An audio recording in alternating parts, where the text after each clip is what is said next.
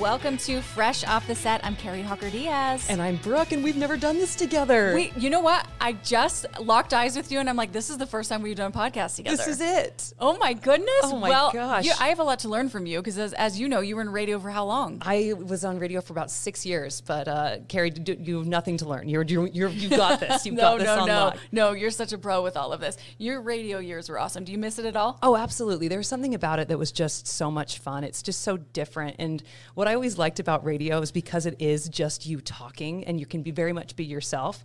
So if somebody doesn't like you and they listen to you on the radio, they genuinely don't like you, because they're really just absorbing your personality. Because you are you. There's nothing that's like they can get caught up on. They just don't like you, and that's fine. You can totally accept that. Well, the hours are tough. Like, what time were you waking up in the morning? I usually woke up around 5 a.m. right there. And then when we started broadcasting out back east, we started waking up earlier, 4:30 and things like that. Yeah. That's why I have so much respect for our next guest that's going to be on here, Jessica Ferguson. And I've got to just gush about Jess for a second. She's because awesome. I worked with her for 6 years. We weren't on the same show, but we were in the same building. We were in the same iHeartMedia cluster. And she is exactly who she is on air in person. And if you listen to ZHT, you know how sweet and kind she is on air. Mm-hmm. She is that in person. I was a brand new broadcaster. I mean, brand new. iHeart was my first ever real job. And in a time where people could have just pushed me away and just not been very nice, because who was I? Literally, I wandered in off the street. I could have just been anybody. There weren't a lot of women in radio. And there weren't a lot of women in radio at that time. She just bear hugged me and was so kind and was always there to listen and to help and to be a mentor. And she's just a wonderful, wonderful person. You can feel that too. You absolutely can feel that, because for the interview, it's the first time I'd met her in person. We just kind of know each other through social media, and we, support each other's pictures and say hi, and you're so cute and this and that. But she really is exactly what you just said, the same person you hear on the radio. She's just as genuine, just as kind, but you get the hugs in real life. Yes, and she's a hard worker. Like you were saying, that schedule, she's been doing that for years. She's been waking up, she's been hosting the show. And she has all these other things that she does in her life. She's a business. She runs her business. She does all of these things, and she does it with a smile on her face. And I've never heard her say an unkind thing about anybody. Yeah, I could see that. And you know this business. This business can be pretty brutal. It's and tough. There a lot of times we're all fighting for the same spot, but you never feel that way with Jess. She's just so kind. And I always like to say that radio is like the island of misfit toys, where everybody kind of has their own story, but we all come together. Yeah. And it's the truth. But it is just the weirdest, funnest place that you could ever work. And she is just a gem of a human being. And I'm so excited for me, I can't wait to listen to this episode myself, because I'm going to get to know her on a different level. She loves you. When we came in here and recorded this, she was so sad that she had missed you. She just loves you. I mean, you and Jessica really paved the way for women in radio. That's so kind of you to say. It wasn't a thing. So it was great to get to know her more on a personal level. And I wish you were here when we recorded it, but you can hear it now. Well, I'm going to listen to it right now. So Okay. What do you say? Shall we, everybody? Let's check it out.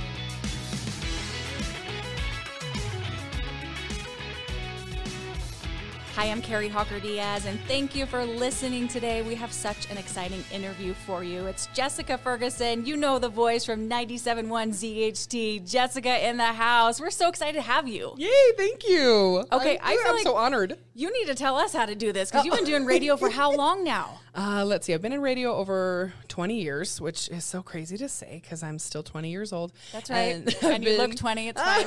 Because we go to Utah Facial Plastics. That's right. We're just talking about that. And I've been with ZHT over 16 years. 16 years. Yeah. How did you get into the business? How do you get into radio, Jessica? Oh, that's a good question. So I majored in broadcasting at Arizona State back in the day. Okay. Had internships, worked for free forever, made coffee, made copies, got to practice at the college radio station at ASU. I mean, You just do what you can do to get your foot in the door. It's not easy, but if you love it, anything that you love, you're willing to do it, right? Ooh, that's good. Anything you love, you're willing to do it for. And that's very true. Were you trying to get into ZHT? Was that something, or did it just kind of happen?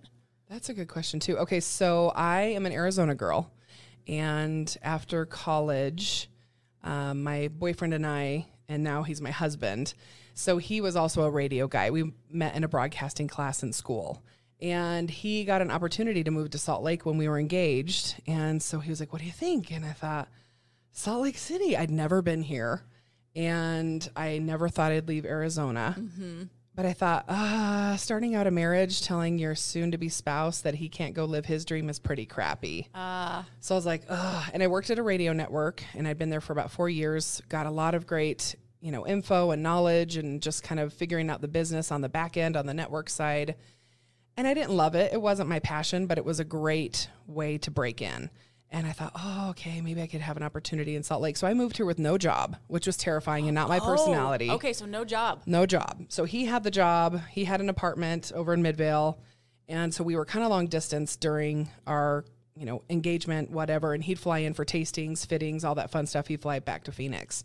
So after we got married, I gave my 3-week notice to the network.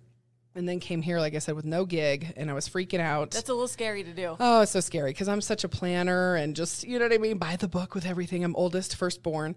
So he worked for what was Clear Channel, and it's now iHeart. Okay. And he was in the sports division. And so he's like, hey, the morning show guys on the music station are hiring a person in the morning, and their gal left, and this and that and the other. And I was like, oh, okay. And I was so nervous, but I was like, I need to do it. I need to do it. So I did. I tried out Monday. They had me come back Tuesday. Then they had me come back Wednesday. So I was there a full week. What does an audition look like for radio? Do you just go in, or are you actually on the show? Yeah. Live? Yeah.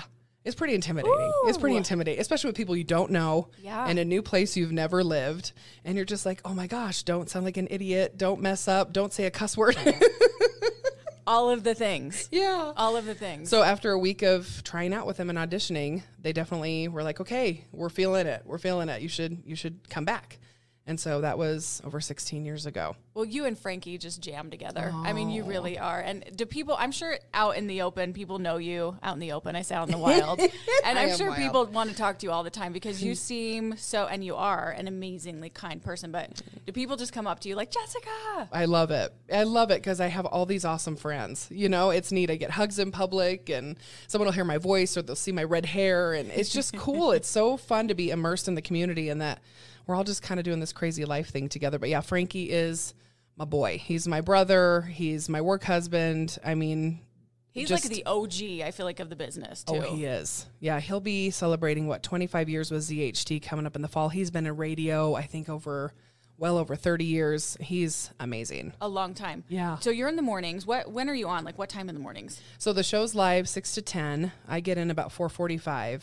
Ooh. Yeah. Is that tough? Do you ever get used to it, Jessica? You know what? Honestly, it depends on the day. But usually no. Usually no. The alarm goes off at 3:30 and I'm like, oh, it's still nighttime. But, thank God for coffee and getting up and just a little bit of meditation and prayer and like, okay, let's go. Let's take a cold shower. Let's get the show on the road. Exactly. Well, I remember talking to Brooke, my co-host who was previously in radio, and she would say what the situation is with early morning radio is it changes your night before. Yeah. Because you're in bed by, what time do you go to bed? I go to bed about 10:30. 10:30. Yeah. Okay. Well, that's not too early. No, it used to be 11:30, sometimes midnight. Woo. So when I was doing the show in my 20s, I could hang. 30s, I'm like, it's getting a little rough. Now I'm in my 40s, I'm like, this ain't going to happen. Like, I can't hang. So it's, 10 o'clock, 10:30, but it used to be, a lot later before. And I don't want to miss out on that time with my husband and son. So I stay up so I can hang with them and have quality time. It's so true. Do you love it here in Utah? You say you're an Arizona girl. I mean, it is a little hot here. Not as hot maybe as Arizona, but what do you love about Utah? Oh, 4 seasons. Yeah. It's so pretty. It's so nice. I do love the snow. When the streets are clear, I love the snow, but I love the people. Like if there's somebody who needs something, the community rallies. Just everybody is so friendly here. It's clean here. It's great for families here. It's a great economy. I mean, I could go on and on and on. I mean, I thought we'd be here maybe 3 years and go back to Phoenix. Yeah. And this is home. I mean, this is home. I was in Arizona, 27 years, and I've been here for over 16. So, I mean, I don't foresee us leaving. We love it. Well, we want you to stay. Oh, thanks, we definitely want you to stay. You're so sweet. Is there anything that surprised you when you got into radio? Did you kind of picture it being a certain way, and then once you got into radio, where you're like, this surprised me? Yeah. It's a lot harder than I thought. There's a lot of work. I think people just think you go in a room with a microphone and you just turn it on and you just talk about whatever, but there's a lot of prep. There's a lot of work. It's evolved you know, just with social media and everything we do with email. I mean, there's just constant. You're working all the time. You know this. It's not like there's an off switch. You're always on the clock, it seems like.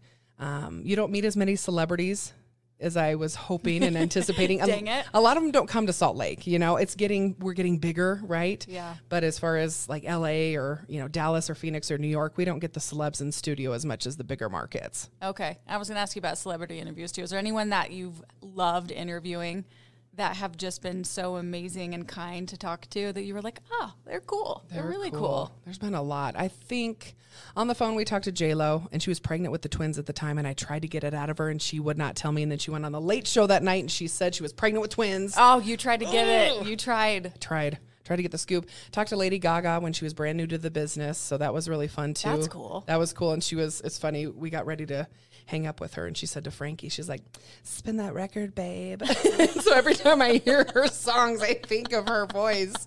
But I think my favorite, he's my OG, Nick Lachey, 98 Degrees. Oh, man. He was in person. It was right after he and Jessica were getting divorced and all that drama, and their whole show Newlyweds on MTV like came out. Early 2000s or late 2000s, something like that. Yeah, it was probably, I'm trying to think, because I started with the station in 2005. So yeah, a couple years after I was there, and we had these Team Lachey shirts that I made for me and Frankie and our staff. And oh my gosh, I was such a goof, and I was spraying perfume all over and, you know, powdering my nose. I was like, oh, I got to look good. It's the boy band thing, though. I know. You got to look good, and you know? He's just such a good Midwestern boy, normal, down-to-earth guy. He's just sweet. He's good people. That's good to hear. Yeah. That's really good to hear. There's good people out there.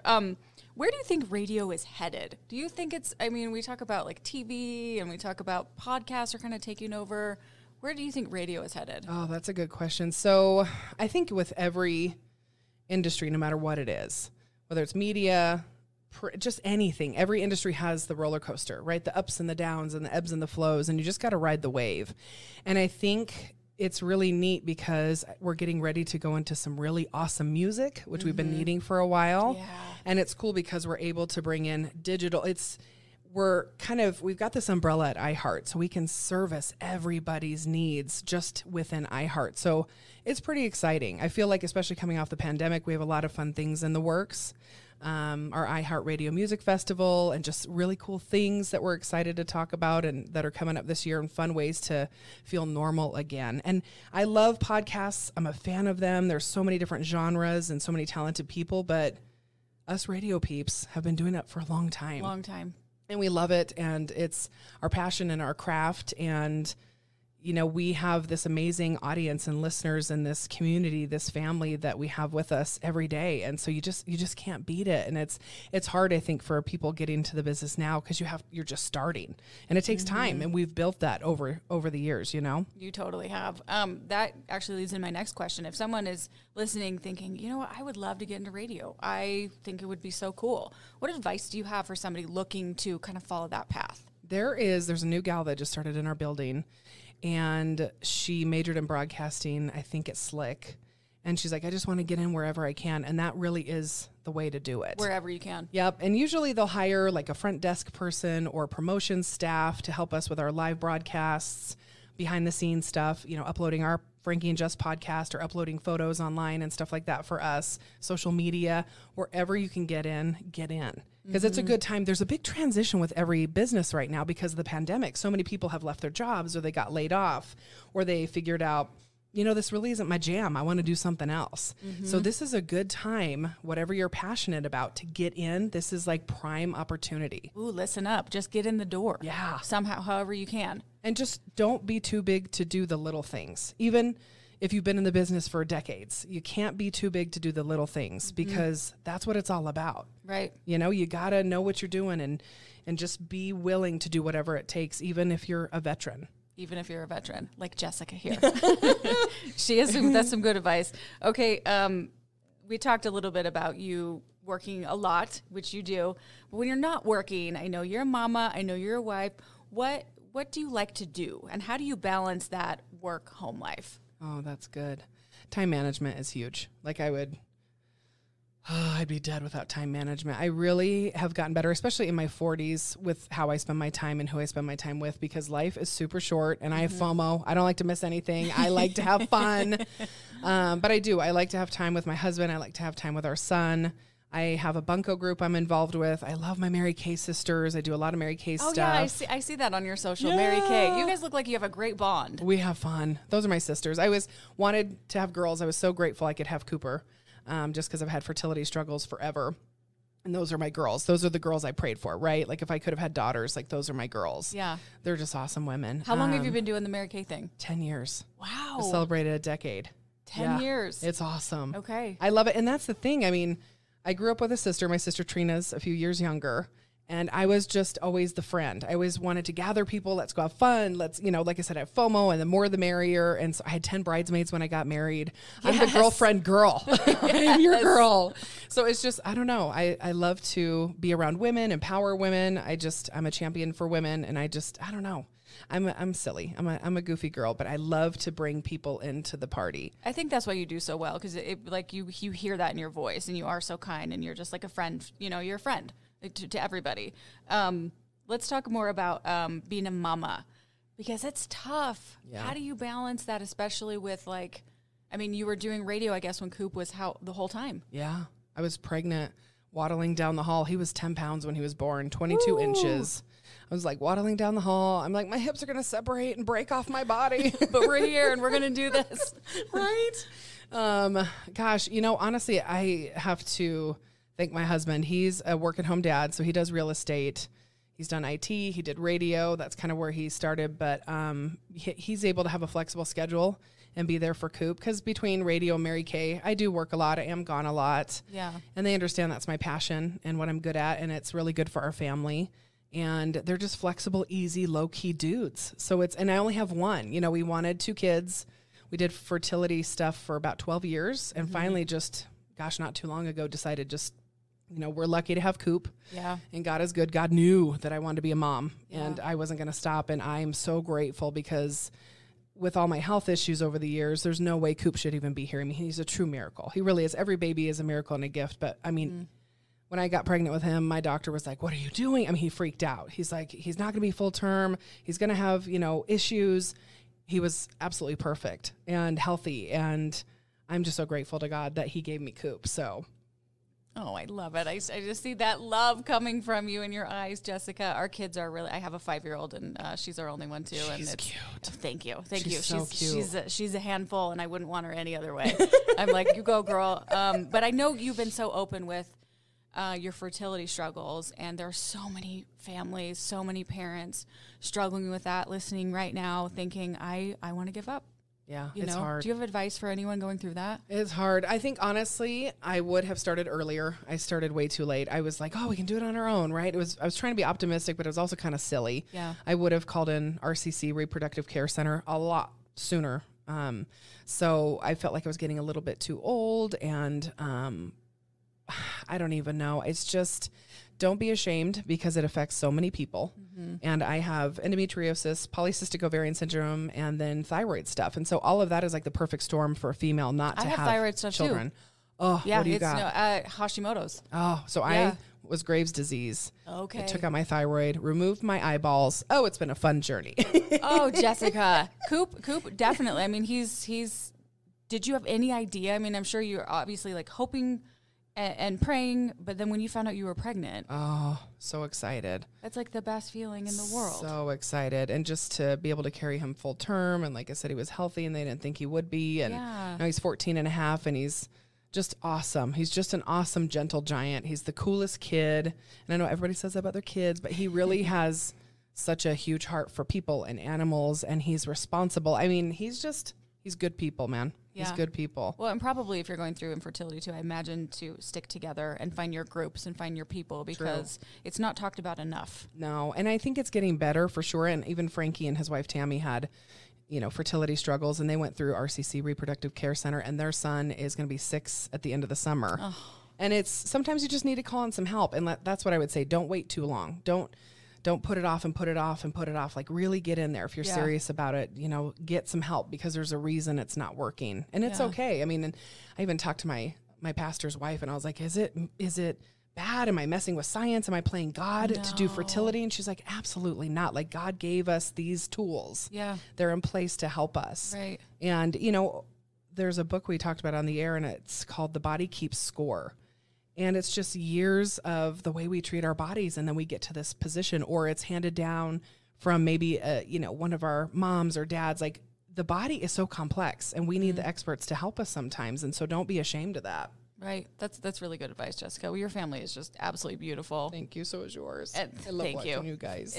Thanks. Do you want more kiddos? Or are you one and done? Like, what's the scoop? It's funny because I'm 41 and I go back and forth every single day. Okay. Every day. And we try to figure out, and I don't have a lot of time to be doing that, so it's, so we'll see what 33. Happens. Your skin is on point, sister. So I'm not nice. joking. I'm like, okay, you're I'm looking invited at her back skin. anytime. I'm not kidding. I'm like, okay, she's probably 33. I was like, she's probably like at least 10, 11 years younger than myself. I am 41. Oh, I do not have a gorgeous. lot of time, but you're so nice. And so we'll kind of see. So is it your thyroid stuff? Is that okay? Yeah. It sucks. It sucks. I hate it. it Because you don't ever expect it to happen to you, right? You're right. You're right. Well, and it's hard to, it's human of us, because I'll see people that don't want kids or don't treat their kids good because they didn't want them. And I'm like, oh, I will take your baby. Like, if you don't want them, that's okay. Give them to me. Or why are you getting pregnant? You don't even want to be pregnant. You know that want and that urge. It's hard. It's really hard. It's hard. Do you see yourself, I know you said you love Utah. Do you think your family will stay here? Do you think you'll be here for a little bit? Oh, yeah, for sure. We definitely have talked about just, years down the road retiring and keeping our house here and maybe getting a house in Phoenix, because we do have so much family back home still, and our son wants to go to, I know, right? Our son wants to go to Arizona State for school. And then we love Florida. We're beach people. So we're like, okay, if we could just get like little condos, even if they're teeny tiny, you know, and just explore and have fun. But we've made such a family here with our Mary Kay people and our church friends and our neighbors. Like, and even like Frankie and his family, like, we're all just so connected. We don't want to leave our people. Well, you're loved here. You really are. You are. I feel like you are a Utahn. Like, can we say that? I mean, you're an Arizona girl, but we want to call you as our own for sure. Jess, if we want to listen to you and follow you, where can we go? Oh, that'd be awesome. 97.1 ZHT. So we're live 6 to 10 each weekday, or we have our Frankie and Jess podcast, super easy, on the iHeartRadio app. And you can also catch us on Instagram. I'm Fergie Girl 14 on Instagram, and then 97.1 ZHT on Instagram. We're on Facebook. I mean, we are everywhere. Super easy. Yay. You can't miss them. If you turn on the radio in the morning, you can't miss. I mean, you would definitely want to tune in. Okay, we'd like to end the show with what I call the Fresh Five. I'm just going to throw 5 questions at you. You can say whatever is off the top of your head. Are you ready? Yeah. Here we go. Favorite holiday? Valentine's Day. Oh, I'm all about the love. That is you. I can see that being you. Favorite place to travel? Hawaii. Ooh, Hawaii. So fun. I have not been there in years, but I've been there 3 times, and it's always been magical. And you want to go back very soon. What TV show would you love to make a cameo on? Is there a TV show you love to watch and you're thinking, oh, this would be cool if I could have a cameo in this? Oh, man. Whether it's like a comedy or what are you binging right now? Any show? We just finished Righteous Gemstones. I don't know if anybody has watched that, but it's oh my gosh, it's just funny. It's just funny. They kind of make fun of evangelical Christians, and I'm a Christian girl, right? Yeah. So it's like they make fun of the rich Christians in the South, and just, oh, it's hysterical. And we've been trying to get other people on it, and they're just like, oh, it's so twisted, but it's so funny. So maybe a cameo on that? Probably. He's like the non-twisted person? Right? No, I'd be twisted. It'd be kind of fun. Because John good. Goodman's in that. What is it? Adam Devine or Divine from Pitch Perfect. Yep. He's hysterical. And it's Danny McBride. I mean, they're just funny. Is it Netflix? Funny. Yeah, Netflix. Okay, no. Wait, hold on. There's so many platforms. HBO. Yeah. Tell me the name of it again. Righteous Gemstones. Righteous Gemstones. Okay. But if you asked me that back in the day, I would be on Beverly Hills 90210. Oh. Hey, little Dylan and oh, you and I, we are 90s girls. Okay, we have 2 more, I think. Who's someone you'd love to have coffee with? Mary Kay. Mary Kay. She was awesome. She started her company when she was retired. She was great at sales. She was a single mom back in the day. She was married a few times. She was a strong Christian woman. She was funny and feisty. I would love to sit down with her, but I know I will in heaven. I know I will. It's going to happen. It's already on my schedule. It's there. It's there. And it's brunch. What do you order? Oh, okay. So Sunday's Best. I know you've been there too. I love it. We actually did our podcast a little bit ago with Michael McHenry, Sunday's Best. Love Michael. Love Ryan. Ryan's one of my dear friends. They have, and they're only seasonal, but they have these pumpkin pecan pancakes. Ooh. They were so good. I went there again just to get them before they were done serving them. So they're, like I said, just seasonal, but I mean, their regular pancakes are fabulous too, but the pumpkin pecan were to die for. I have to find that. I have to go and get those. Maybe they'll do them special for us because we're their friends. Do that. Michael, listen. So. Just do it year round. Listen to us. That's what I told him. He's like, no. I'm like, please. Pumpkin, all the pumpkin, Michael. Well, Jessica, it's been so fun to get to know you. Thank you for coming in and talking with us today. We really appreciate you. And once again, make sure to listen to their morning show every morning, Monday through Friday. And thanks for listening to our podcast.